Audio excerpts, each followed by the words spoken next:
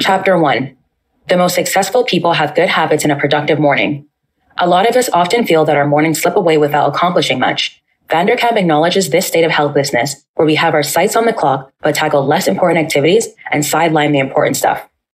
Drawing from her personal experiences, the author cites the challenges she faces every morning while juggling her responsibilities as a mother and creating the right state of mind for her workday. Like her, we encounter the same problems on a daily basis. It is one thing to be out of bed early, but it is another to find a way around the numerous hurdles that we might face before the start of work. Even when we eventually get ourselves to work in one piece, it is common to waste time on less relevant tasks, like replying to emails or looking through content online that is of no importance to our work. Consider this. A 2011 poll by National Sleep Foundation revealed that though an average person aged 30 to 45 wakes up by 5:59 a.m., he or she still does not start their official duties until 8 a.m. or 9 a.m. Instead of subjecting our mornings to mindless tasks, the author lists 3 categories of activities that should define our mornings. The first involves you cultivating career-optimizing morning culture, while the second should encompass activities beyond primary personal care we owe our family. We should also dedicate time to nurturing ourselves. No. Cultivate career-optimizing morning culture and dedicate time to care for family and for yourself. Furthermore, the last category involves activities where we seclude ourselves to enjoy our hobbies, meditation, workouts, or prayer. Regardless of the combination of any of these options, this time frame is in fact our me time, and it goes a long way to define our output. As such, when we stick to active early morning schedules, we will discover that our mornings can defy the chaos and unproductivity tag we give them.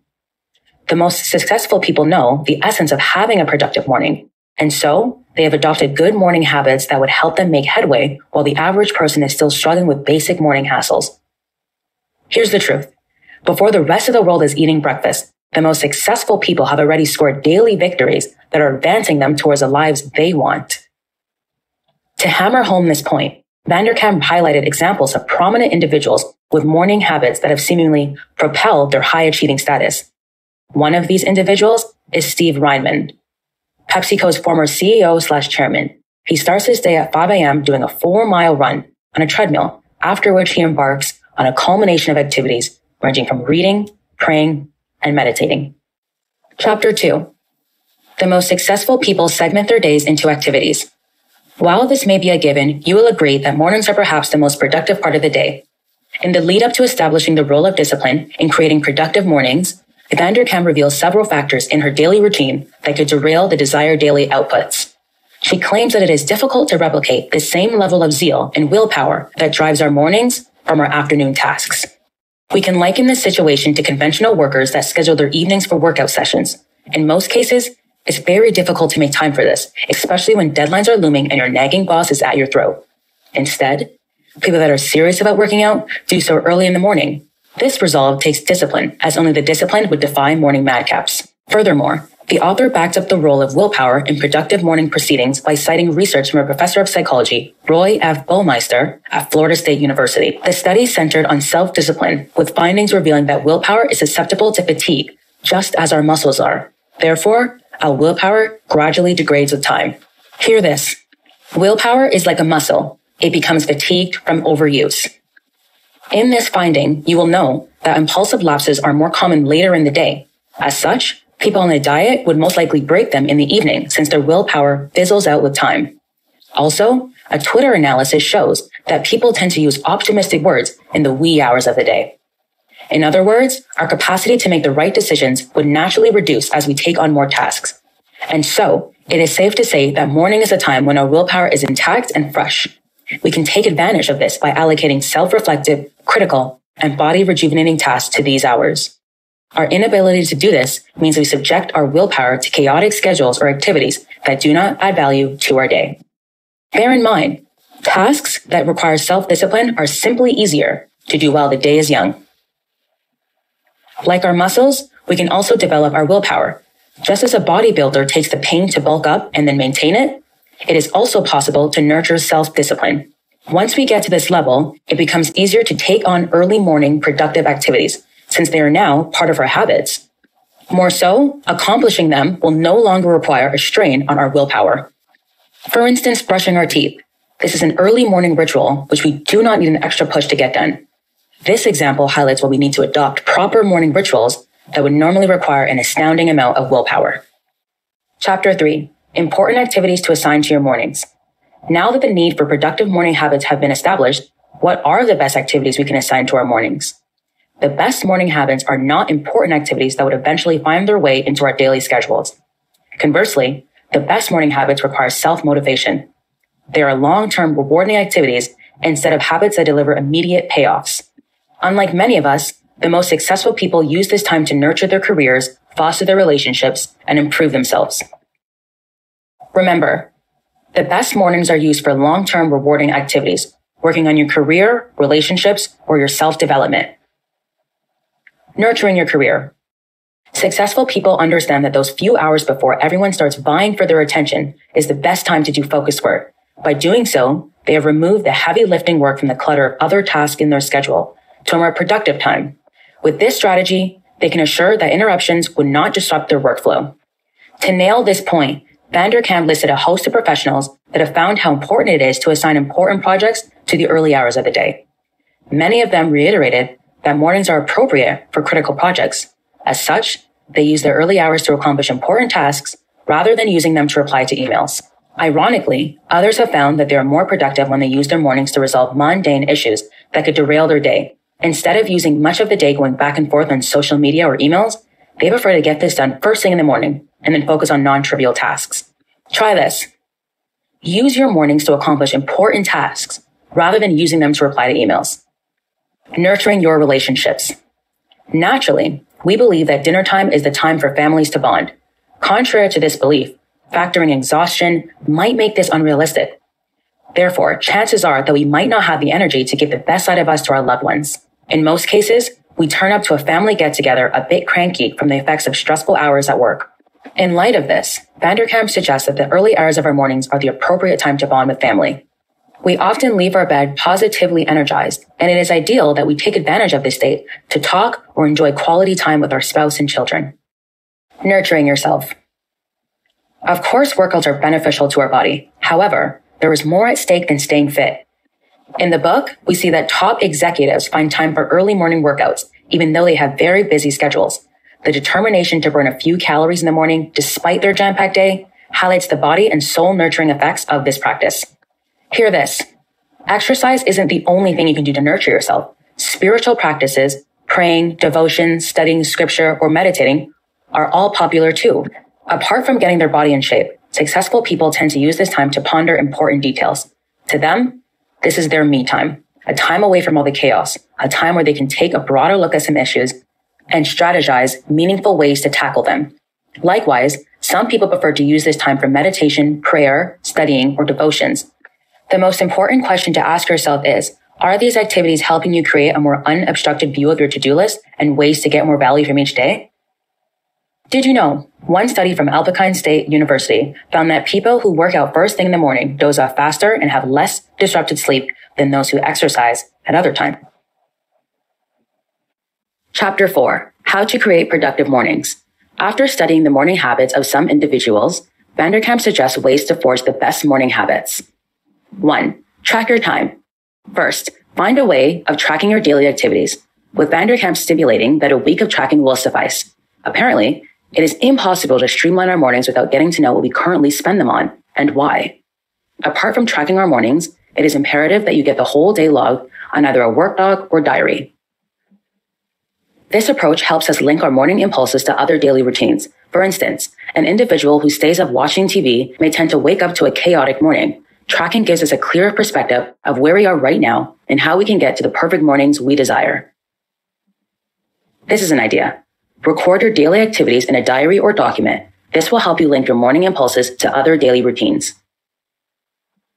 2. Picture the perfect morning.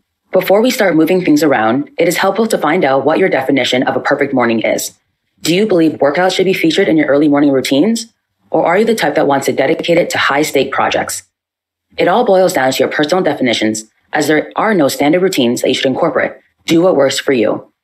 Come up with a plan in the morning and assemble what you need, but whatever you do, don't label this vision as impossible. It's easy to believe our own excuses, particularly if they're good ones.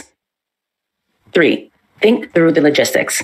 Furthermore, after deciding on the important details you need to integrate into your morning schedule, you're left with making it happen. People often go through the logistics and start piling up excuses that could halt the entire process. Instead of focusing on the downsides, you should forego the drawbacks and dwell on how you can fast-track the process. For some, adjusting their bedtime could do the trick, while others would need to factor in their responsibilities as parents. Irrespective of your challenges, always focus on ways to make your morning rituals easier. 4. Build the habit. Rechanneling our morning energy to productive activities is a vital and difficult part of this process. As such, Vanderkam advises that it is easier when we adopt one habit at a time. Also, we should track our progress, as it takes a while before these activities become part and parcel of our mornings. The importance of this practice is in the adoption phase. This is the period when we are at risk of faltering. Building a new habit takes effort, so you want to take care of yourself while you're trying. Eat right and eat enough. Take breaks during your workday, and surround yourself with supportive people who want to see you succeed. Remember, to prevent the risk of faltering, adopt one habit at a time. Therefore, it is imperative that we take on activities that we find interesting. By doing so, we have the motivation required to get out of bed. Also, incentives are ways by which we can motivate ourselves to stay on track. You can promise yourself a treat whenever you reach a milestone. Tune up as necessary. Do not box yourself into thinking that your morning rituals must remain the same. You can instead adjust your rituals to conform to the reality of your new job, location, status, or responsibilities. The most crucial thing is that you are making the best use of your mornings. Did you know it takes 21 days to implement a new habit and 3 months to create a new lifestyle? Conclusion. Successful people know the essence of mornings and how their actions or inactions in the early hours define who they are. The wee hours are your nurturing time. Pick out important details you want to improve about yourself and adopt habits that would enforce this. Use your mornings for these 3 things. 1. Nurture your career, meaning strategize and do focused work. 2. Nurture your relationships. This means giving your families and friends your best. 3. Nurture yourself. Do exercises and carry out spiritual and creative practices. The best morning rituals are activities that, when practiced regularly, result in long-term benefits.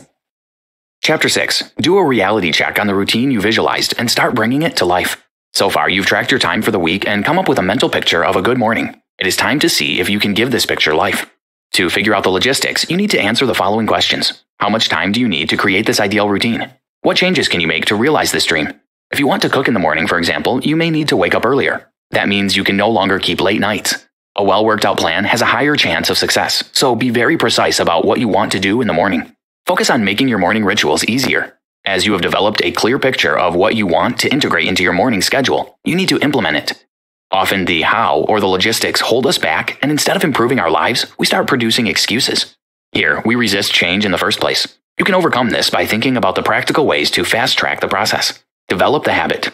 Laura Vanderkam advises that it is easier when we adopt one habit at a time, as it involves rechanneling our morning energy into productive yet new activities. Also, we should track our progress, as it takes a while before these activities become part and parcel of our mornings. There's a trick to learn the new habit faster. Make it an enjoyable one. If you wake up to do something you like, your motivation to get out of bed will rise exponentially as soon as you do. Moreover, always reward yourself as you succeed in building new habits. A treat can be anything you like, delicious food, new clothes, etc. Tune up as necessary. Do not box yourself into thinking that your morning rituals must remain the same. You could instead adjust them to conform to the reality of your new job, location, status, or responsibilities. The most crucial thing is that you are making the best use of your mornings. There should be room for unexpected events. Life is full of those. It is very easy to toss your ideal routine in the trash if things keep popping up to disrupt you. Hence, your contingencies must have contingencies. Once things become habitual, they operate as automatic processes which consume less willpower. Roy F. Baumeister, Ph.D. For Laura Vanderkam, her love for running had to be suspended when she was carrying her first daughter. She decided to spend that running time on other self-nurturing activities. She's no longer a nursing mother. She has returned to her 45-minute run. These adjustments and readjustments can happen from time to time. Make room for them. Conclusion. Many of us believe that sleeping longer in the morning will help us be more productive during the day because more sleep equals more strength. It is hard to overlook the importance of rest, and sleeping is the best way to do that. However, we get this idea wrong. What we need to do is go to bed early and get up early. Why? The morning is when we reach our peak productivity. Still on the brink of our subconscious, our creativity level is very high. For sure, it is difficult to change our ways to appreciate the beauty of the morning, but it is so worthwhile.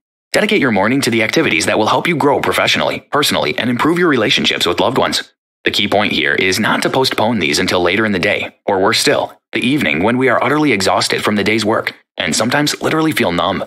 Adopt several important morning routines like meditating or working out, spending quality time with your family over breakfast, or reading up on the newest trends in your professional sphere. In the morning, our willpower is also much stronger than it is in the evening. Thus, the wee hours of the morning are the best time to start gradually improving your life. Try this. Sometimes when asked what we did during the week, we can answer one thing: worked. In fact, we do much more than that, but other activities slip beyond the scope of our awareness. For 1 week, try to record everything you do during the day as per hour. Of course, you don't need to calculate the minutes. Estimate the time roughly. As you're done with your list, sort the activities into important and unimportant ones. Try to cut the time you spend on the unimportant ones to make room for the other group. This way, you will feel better about yourself and eager to wake every morning to the new day.